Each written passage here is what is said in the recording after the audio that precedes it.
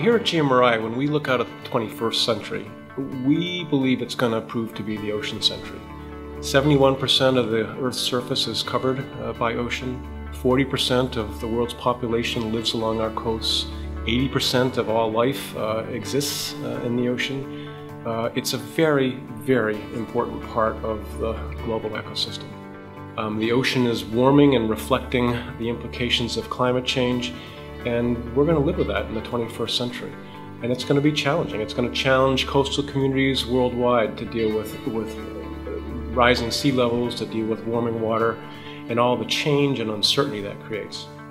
Here in the Gulf of Maine, we have an opportunity to think of the Gulf of Maine as a laboratory for developing solutions that not only work here but also have relevance in other parts of the world. The big challenge that I see for the ecosystems here in the Gulf of Maine and the people that depend on them is the really rapid pace of change that we have in the Gulf of Maine.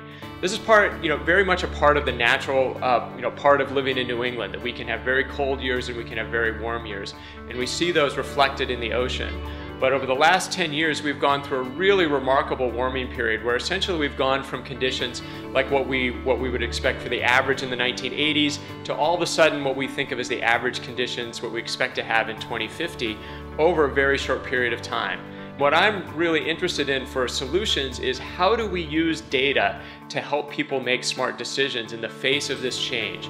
So how do we take all of the great data that we collect in the Gulf of Maine on the physical conditions through like near-Coos buoys, and the biological conditions from working with fishermen or working with fisheries scientists, and how do we bring this data to people who need to make decisions? So whether it's fishery managers who are trying to figure out how to manage cod and other species in this highly variable ocean, or whether it's city planners here in Portland who are wrestling with sea level rise, there's a lot of data that we can help them bring to them and help make that accessible. One of the big challenges facing the Gulf of Maine right now is the decline in codfish in the Gulf. The Northeast Fisheries Science Center recently redid the evaluation of the stock of Gulf of Maine cod and discovered that it's at about 2 or 3% of its historic level.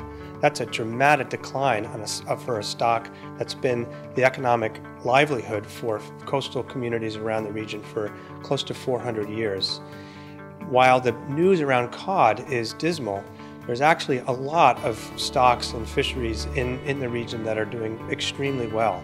The Gulf of Maine remains a highly productive ecosystem, so species such as dogfish, whiting, redfish, pollock are at near historic highs. And some of the work that we're doing with the fishing industry and with the consuming public is to develop markets and interest in those species, so-called underutilized species, so that fishermen have markets to bring home some of these fish that are plentiful and begin to replace the decline that they're facing in the codfish. All of the data indicates that the workforce opportunities in the next decades are going to require students to have capabilities around what we call STEM education: science, technology, engineering, and mathematics.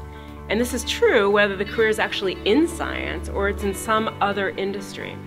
We want kids to engage with questions around science like, what contributes to a healthy Gulf of Maine? What kinds of questions do we have to ask in order to understand that? What data do we need to collect, and how do we go about collecting it? Those are the same questions that our scientists are wrangling with as they do their professional work. GMRI programs support the development of these STEM literacy skills by giving kids hands-on experiences, whether they're handling a lobster in the lab, or out in the field looking at invasive species across Maine, or pondering their household electricity consumption data through our Powerhouse program.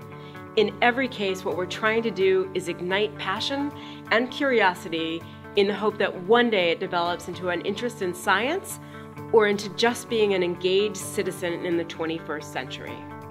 Looking forward over to the next decade, we are working very hard at the staff level, at the board level, to put together the resources so that we can have transformative impact going forward. And we think that we have the opportunity here in Maine, working with lots of other very capable partners, for the Gulf of Maine to really emerge as a model from a global point of view, and to both transform how we earn a living, how we take care of the ocean here, as well as perhaps provide insights that are valuable in other parts of the world.